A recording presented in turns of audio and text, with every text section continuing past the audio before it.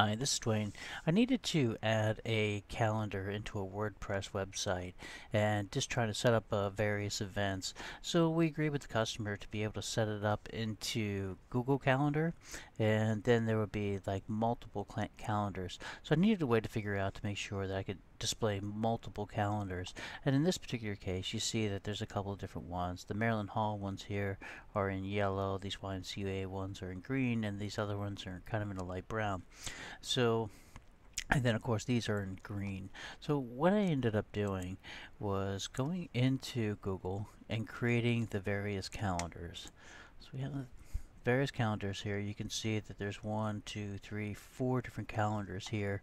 And you can kind of see there's some color differences between them. So once you create the calendars, you're going to come in here and you're going to come into the settings and the sharing settings, and you're going to want to scroll all the way down here to the integrate the calendar, and here's the embed code. So what I'm going to do is go into WordPress, and then I'm just going to embed this iframe here. So what I need to do is hit this customize button, right, and this will show me what I'm going to be getting, and then you select the calendars that you want to display in this particular one. So once I've got that selected, then it's going to pull all the calendars in at one time. Okay, so I've already got that done, so it is all set to go. But what you're going to see here is in the embedding, now that I've got that done, the embed code has embedded all those calendars. So you just select all this code here, copy that, you come back to your WordPress. In this particular case, it's going to be the calendar page I'm going to be adding it to. And you can create a new block here, and in the new block I'm going to come down and I'm going to add I'm going to add custom HTML, and I believe it's in the formatting block. Adding custom HTML, then I'm just going to paste my code in there that I had copied. Okay, so I'd already done that in a previous step, so I have the code here copied in. So once you get the code copied in, you'll kind of notice here that it is pulling the calendar in with this particular address. And then there's various sources. You see, so there's source here, source here, source here, source here. And these all get jumbled together in Google.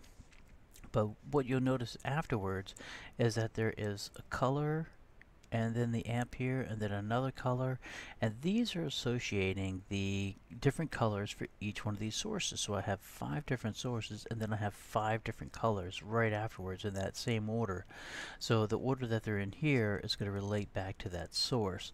So you can just simply Google Google Calendar colors, and you'll be able to find out which colors that they have, and then you'll just copy that code in here, followed by the ampersand and then the amp semicolon. And then that is going to give you what you see here of all these things showing up in the color. So that is the quickest and easiest way that I have found to add multiple calendar events to this particular thing. Now, one of the things I can tell you about adding these calendar events is when I'm in the calendar itself, you can select kind of an ending time frame. So if I were to create a new calendar event here and add this event, and it's under here, I can give it the location.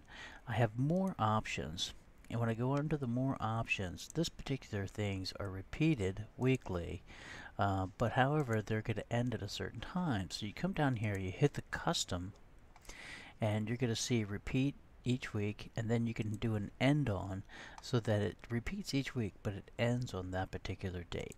Okay, so that is how I was able to add all of these calendars into this particular WordPress website, and the customer is able to update the events and get the information in there. Okay, I hope this helps you out.